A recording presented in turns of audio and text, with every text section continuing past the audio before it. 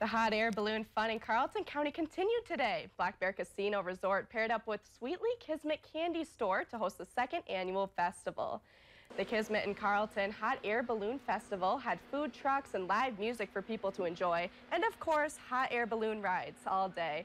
Balloon Meister Ed Chapman has been flying hot air balloons for more than 45 years and says his favorite thing about these events is showing people the balloons up close.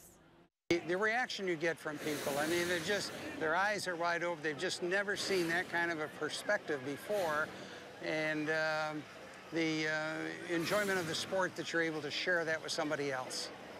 The hot air balloon rides went until 9 tonight, but the live music and fun continues until 11. And Daniel